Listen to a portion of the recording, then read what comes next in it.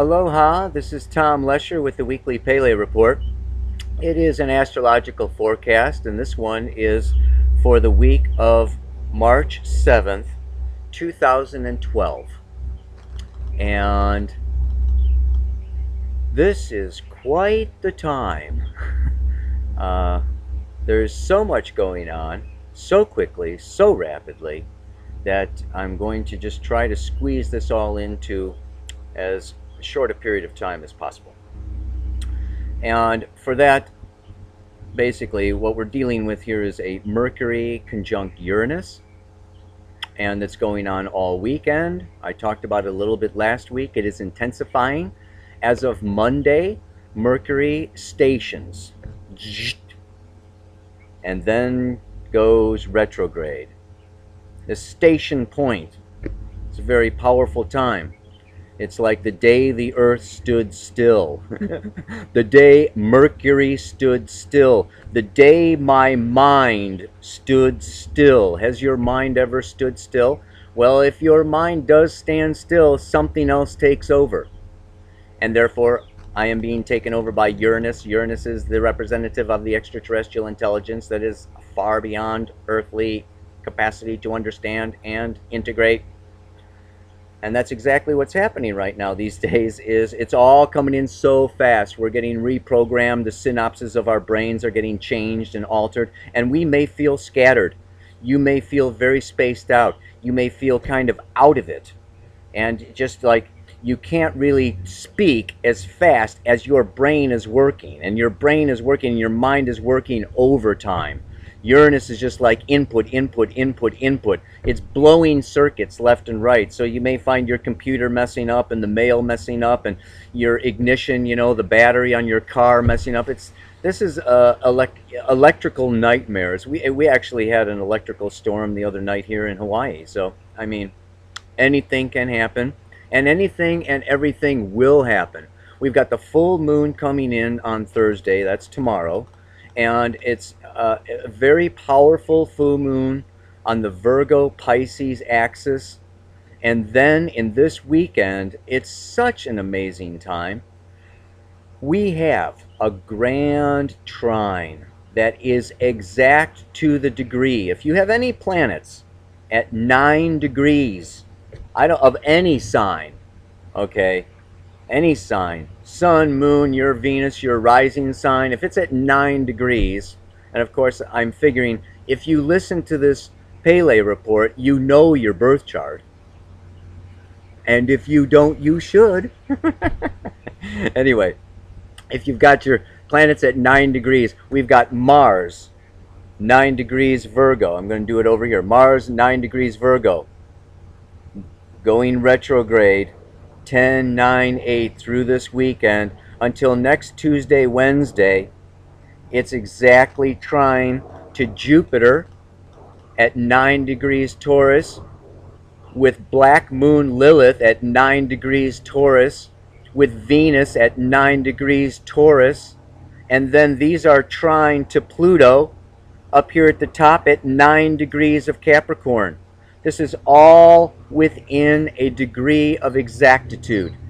This is very powerful. And then, of course, the retrograde Mercury is over in Aries at like 7 degrees. So this is all close enough. It's very exact. When we see something this exact, it indicates a very tight. It's like, you know, an inductor in electronics. You know, you wrap the wire, okay, around and around and around, and it creates a magnetic field. And when you have this third harmonic, okay, in such tight orb, it creates, okay, a charge. And what is this charge about? You know, and we look at this full moon in Pisces and in Virgo. What is this, you know, what is this saying to us? Well, what we're saying is, I already spoke about the download, the new stuff coming in. Well, are we empty? Is our vessel empty? You need to pour the old wine out of the chalice so that it may be filled with the new. We need to pour out the old conditioning, patterning, blocks, hindrances, and this can be from lifetimes for those of you who are aware or believe in these past lives, reincarnation kind of stuff. But it can also then be from childhood, more consensus reality, just past relationships. It could be even something that came up last year or last month. There is so much coming up in our emotional body. This is Pluto. And the Pluto trine Mars Jupiter in this earth sign is this, it's very root chakra. It's very security issues, money issues, financial issues. It's where the rubber hits the road.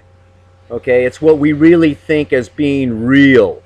Okay, yeah, this is real. Okay, you can talk about this fluffy astrological stuff, but when I lose my job or I have to pay this bill or this, that, or the other thing, this is where it becomes very real.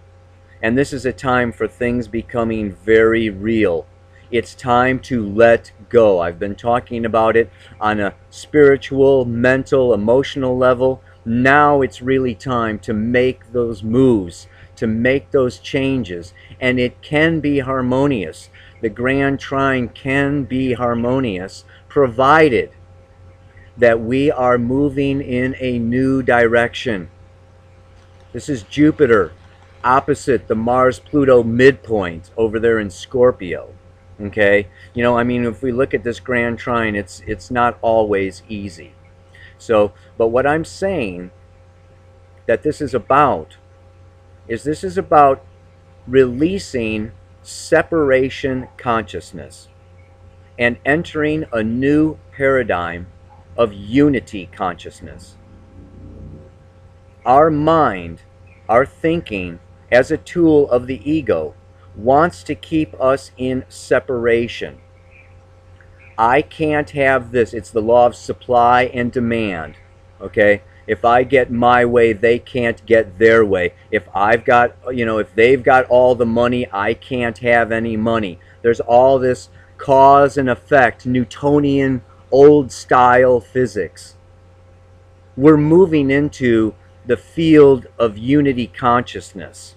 We're moving into quantum physics. We're moving into a new reality where we can all have everything. It's all win-win. We all mirror and balance and connect and depend and unite with each other. So what needs to leave our awareness, our consciousness, are these fears. It is just an illusion. This fear is a tool of the ego to keep us in separation. Separation is the source of all fear. Union and unity consciousness is based upon love. And this is the sun moving through Pisces. This is Chiron and Neptune in the sign of Pisces, breaking down the barriers, dissolving the walls of separation. This is a time we've all been waiting for. Neptune is returning after 165 years to its natal home of Pisces. God of the waters, of the oceans of unity consciousness. It's very, very powerful. The mantra for this week: like the rays of the rising sun, my light scatters the darkness. Like the rays of the rising sun, my light scatters the darkness. Everything is relative. We are creating this reality. We may feel, as the rising sun, this powerful inward loving opening that's happening, and we scatter the darkness.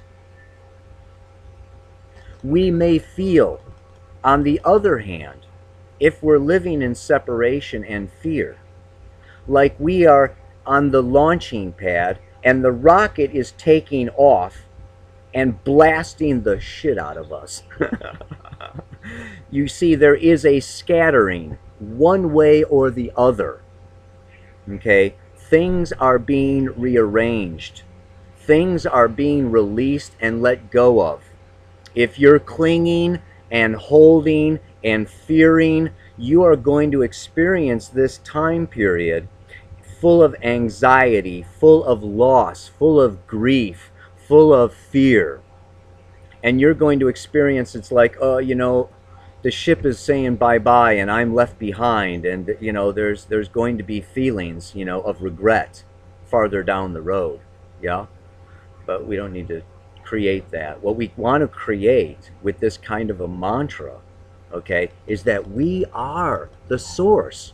We are the light. We are creating this scattering of the darkness.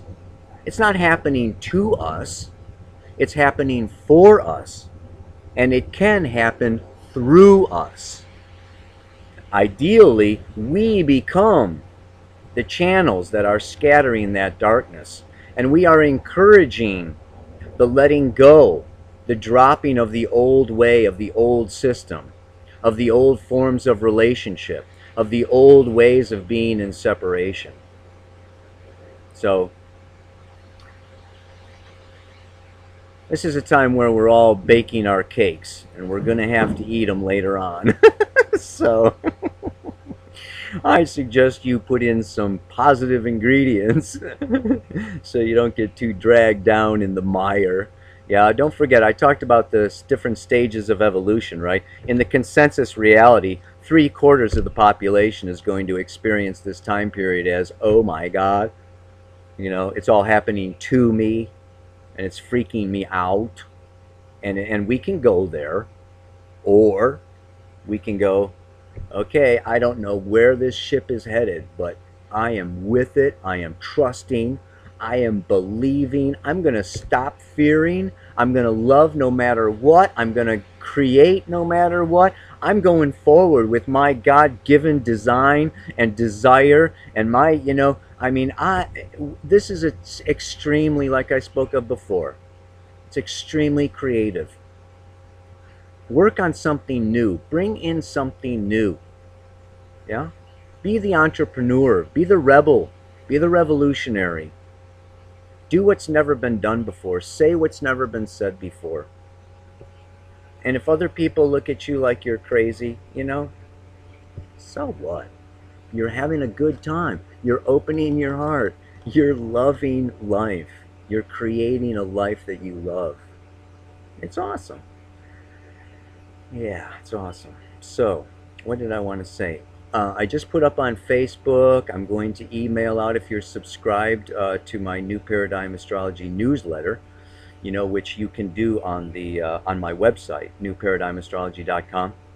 You just go on there and you put your name and email, and you get these things emailed to you. But I'm coming back to the mainland. I'm going to be doing workshops in LA, Sedona, Portland, and then I'm going to Europe.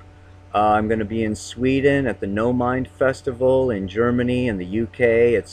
I'm very excited to be bringing so much more about the Black Moon Lilith.